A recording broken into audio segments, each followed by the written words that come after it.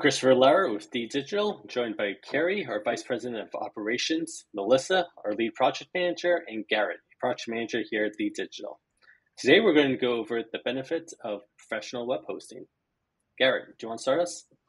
Yeah. So professional web hosting. It's always kind of a topic everyone's always asking about.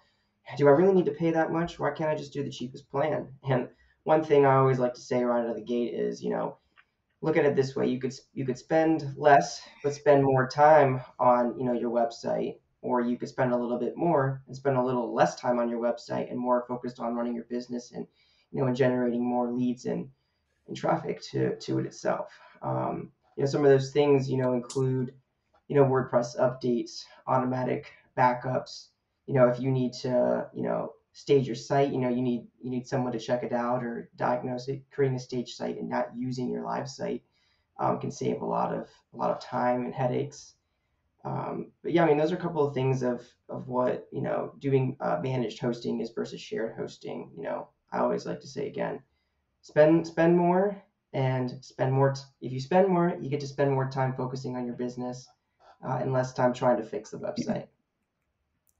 Yeah, and I think, there's if you have a hobby site or you're just kind of trying out a business idea, then you can probably get away with the cheapest site, but I mean the cheapest plan. But if your website generates revenue for you, or if it's very important that your website stays up and is reliable, then you'll want a managed hosting plan on a good server that's not overloaded with other sites. And you want to make sure that you have backups. I've actually had a client before who completely lost their website because they were not that there's anything wrong with GoDaddy, but they didn't realize they weren't paying for backups with GoDaddy. That's actually a separate charge, and they lost their site and it couldn't be recovered. And that's just tragic, especially if your business, needs your website to function. Um, and then also the better servers and the better hosting companies allow you to create that staging site, like Garrett was saying. That's like a dev site, so you can spin up a copy of your live site and work on that and make sure that your live site isn't affected while you're trying something out, and that's to ensure you don't have any interruptions. um, and then also monitoring your site. um, if you're, hopefully your site doesn't go down if it's on a reputable provider, but if it does, the better ones will actually, send you a notification. And if you were to host with us, we monitor all of our sites. So often we're already working on it. If there were a blip in your site, hopefully you wouldn't even notice because we would have it fixed um, before anybody would even notice. Yeah, one of the things I always think about is, I mean, if you break it down, really, what do you think? How do you think that $5 a month is being utilized? That $5 a month has to cover the electricity costs for the server, has to cover the rental, for the building the server's in, the equipment, the actual costs. It has to cover support staff to run the servers or to help a person if something goes wrong, and still make a profit. When you think about all those things, do, do, do you really think you're getting quality at $5 a month? Yeah. It just doesn't seem logical. I think to Keri's point, if it's a hobby site, if you're just testing out ideas, yeah, that's great.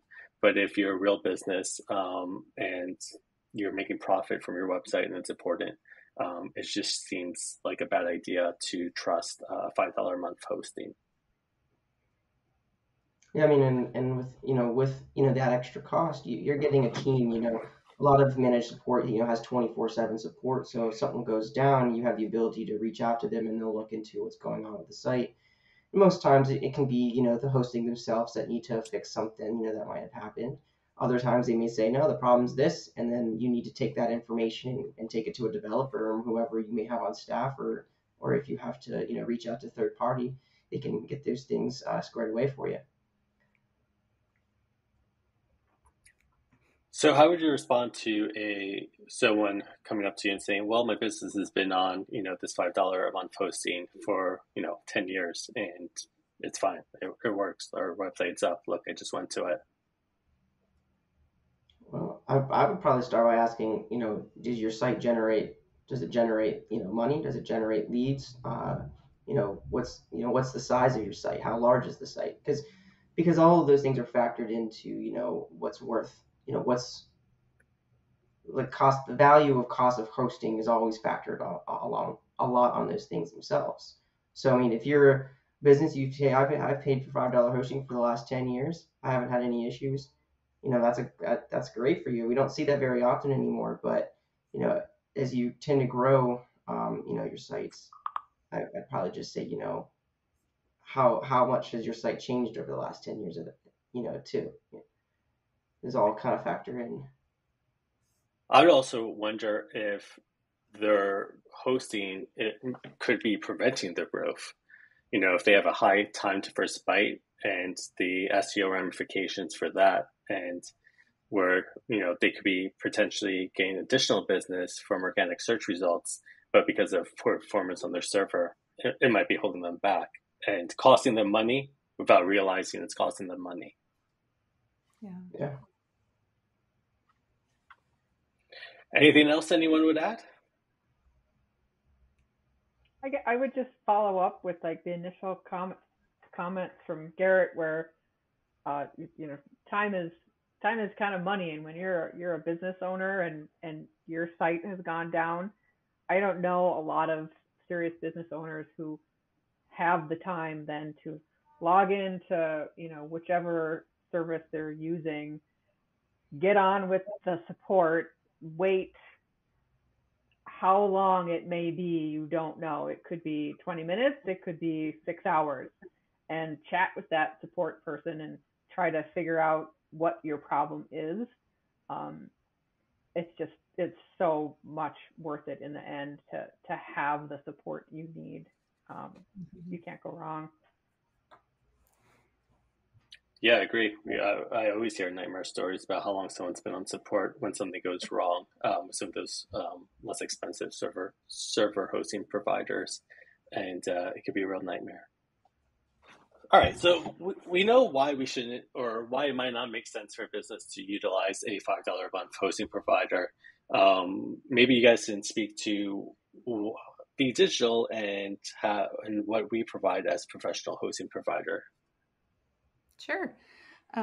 So we're an agency, so we have on staff, designers, developers, and support folks and marketing.